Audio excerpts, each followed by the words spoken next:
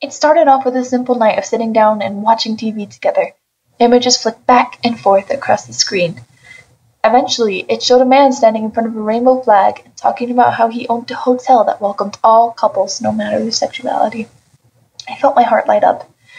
I couldn't help but feel the joy of people being accepting towards others despite their differences.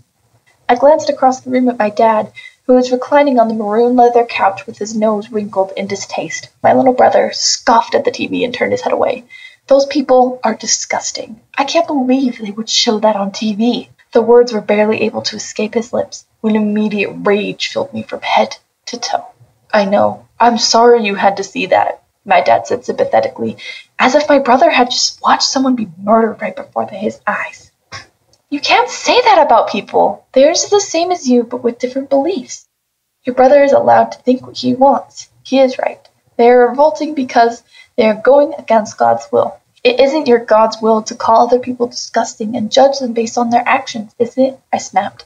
He would not want you to look at other people without knowing them and saying that they are disgusting. If anything, you are the ones acting vile. All people are equal. My dad stomped towards me and got down to my level. I could feel my body trembling with unease. These people are in the wrong. Who are you to stand up for them? We have every right to say what we want about them, my dad snarled. Thoughts raced in circles around my head. As quickly as I could, I squirmed away from him and made a mad dash for my room. Slamming the door behind me, the air that had been clogging my throat came unstuck and a sob broke past my lips.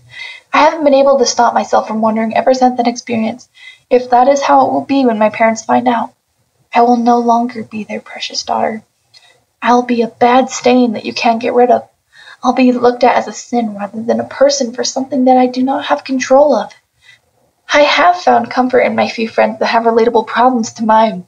They all tell me that there is nothing to worry about, and that once I am out of the house, I can do what I want and without having to worry about my parents. While I know that this is true, that's not the thing that concerns me. I'm worried about whether or not my family will still love me and stay in contact with me even after I tell them the truth. I have finally grown to accept myself despite my sexuality, but I know that others won't accept me no matter what I do. But maybe that's okay. The people who take me in and love me as I am currently are the people I should keep near me and never let go of. And hopefully my family will be included in that group someday.